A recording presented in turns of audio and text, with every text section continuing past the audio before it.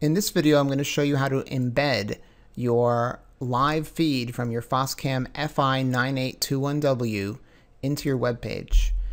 I've set up this web site or web page specifically to allow you to do that as quickly and efficiently as possible. I'm going to link to that in the description of this video. But essentially what I'm doing is I'm using the API that Foscam provides to snap a picture, and then I'm rigging that with a little JavaScript so that we can get some updates. So without further ado, I'm going to scroll down here and take you through the process. The first thing you're going to want to do is create a guest account, and that's important. And I have a nice big warning here at the bottom, which I encourage you to read, and I'll read it to you here anyway because it's important. It says, do not use your admin account, otherwise your guests will be able to take total control of your camera.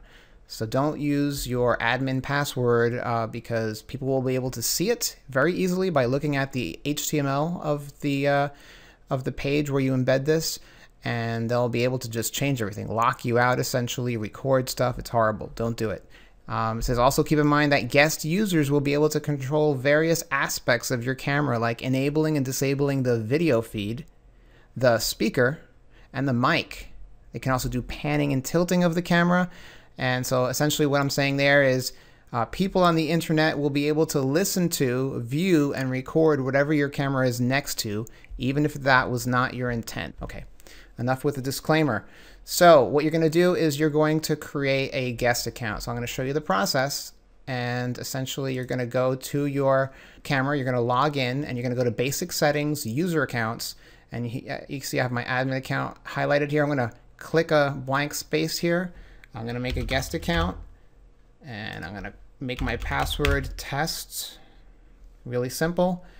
And I'm going to say I want this to be a visitor. That's my guest account. And I'm going to add that. And as you can see, I've added a guest account with the username guest, and his privilege is visitor. All right, back to this page. Go to step 2, and you are going to put your IP address in the camera URL. You are going to put your guest's username, which happened to be guest, and your password, test, whoops, and hit submit. And if all goes well, there I am in all my glory. And this is updating once per second because I'm using some JavaScript to do that. And if you want that JavaScript, you'll scroll down a little further. And by the way, if you see your picture up there and it's moving, that is a good sign. That means everything's working properly. And by the way, notice I use my internal IP address.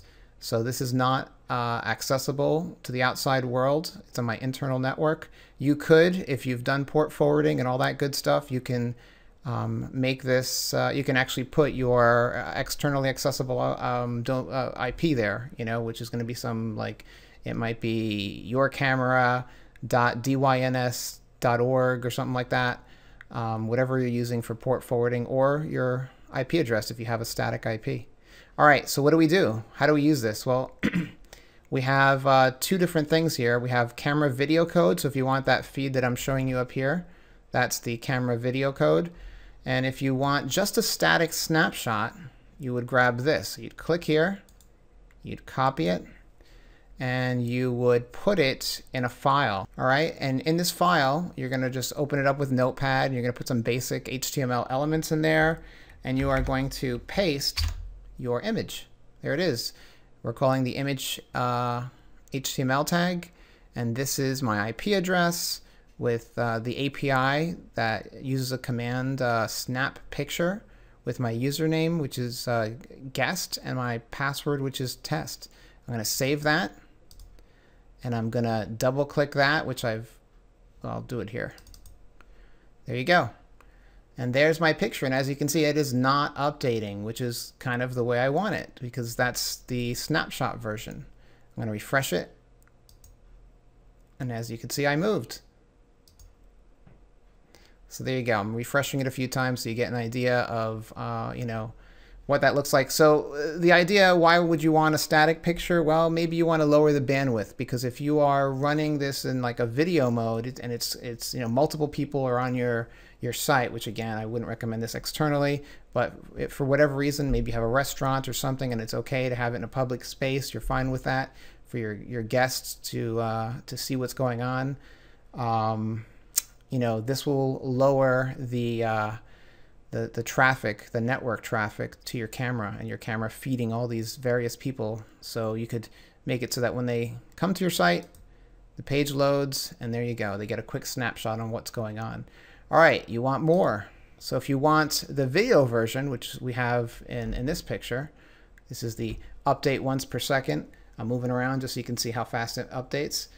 You're going to just copy this code instead. So we'll copy that. We'll go back to our file, our happy file here, and we'll just replace this little bit of information with what I copied, and that has some Java code. And again, what we're doing is we're loading an image, and that same call we made before, that's what's going to load. And we're adding a parameter that doesn't really exist in the API, which is time.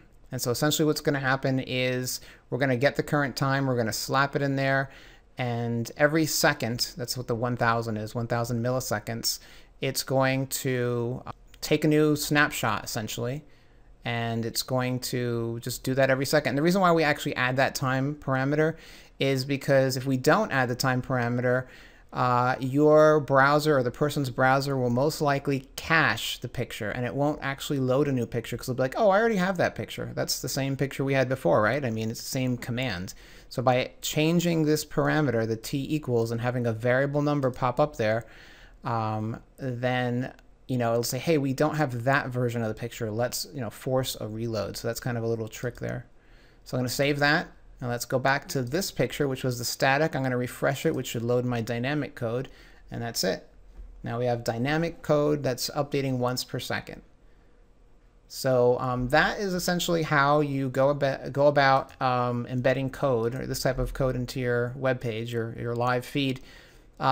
If you are interested in doing the FI9821W or the FI8910W, all the same disclaimers apply, but there's a link here that'll take you essentially to this page, which is very similar, but the API is slightly different, so the code that it generates is different, and you'd have to use this particular page if that's what you wanted to do, if you wanted to work with these cameras.